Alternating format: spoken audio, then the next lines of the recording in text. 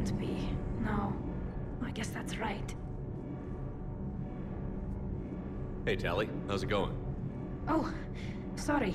I didn't hear you. I just got communication from the fleet. Sorry.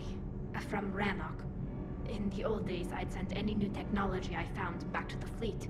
I should probably be doing that with the agriculture samples now. I don't know anything about raising crops. How are your people doing? It's crazy.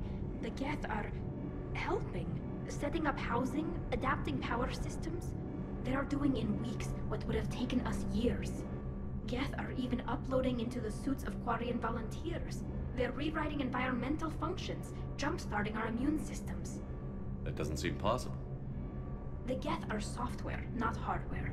They can transfer themselves from a normal body into anything with enough processing power. They're mimicking infections, so the host can adapt without getting sick. It's like making a vaccine. So the Quarians won't have to wear those suits anymore? It doesn't seem possible, but yes, in a few years, with Geth improvements, we won't need them. We might still wear them. The suits have become part of our society. But a rupture won't be a death sentence. Today, on Rannoch, there are Quarian children who will grow up healthy and strong, thanks to the Geth. They owe that to you. No. I'd have killed the Geth with no regrets. And I'd have been wrong. Thank you. Anytime. Just let me know if you let a Geth upload itself in there.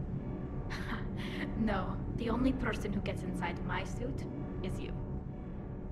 Nothing stands between us now. Whatever the galaxy throws at us, I'll be at your side.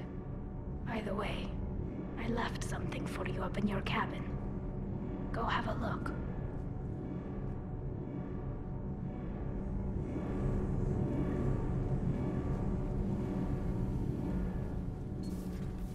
I'm glad the commander didn't